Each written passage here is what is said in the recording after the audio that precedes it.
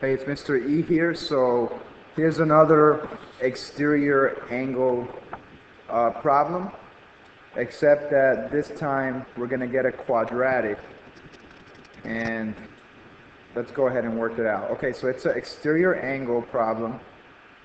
So in an exterior angle problem, we're going to take the exterior angle and we're going to set it equal to the sum of the non-adjacent angles inside the triangle. So it's going to be 5x plus 2 equals x squared minus 1 plus 4x minus 3. So this is going to result in a quadratic equation, and let's go ahead, let's ignore that. Let's go ahead and work it out. So we're going to combine the like terms. So we got like terms here and here, and that's going to get us 5x plus 2 equals x squared plus 4x minus 4. Since it's a quadratic, we're going to try to set it equal to 0.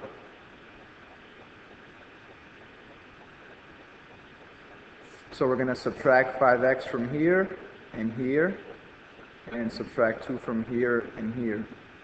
The reason I'm moving everything to this side is because I want to set it equal to 0, but I also want to keep the x squared positive.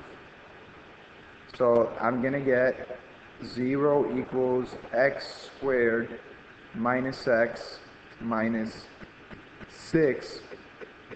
We're going to go ahead and factor that. That's going to be x minus 3 and x plus 2 equals 0. And that's going to result in x equals 3 and x equals negative 2. Now, could x be negative 2? Well, when I take negative 2 and plug it in here, so that's going to be 4 times negative 2 minus 3. I get negative 8 minus 3, which is negative 11. I get negative 11 for an angle. I know that I can't have that. I can't have a negative angle in a shape. So I'm going to go ahead and reject this answer.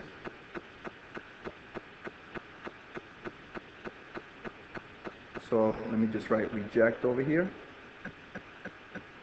And the answer is going to be 3. So let's check it out. If the answer is 3, that means angle D is going to be 8. If x is 3, that means angle C is going to be 9. 9 degrees, 8 degrees. And if x is 3, that means this angle here, angle ABD, is going to be 17 degrees.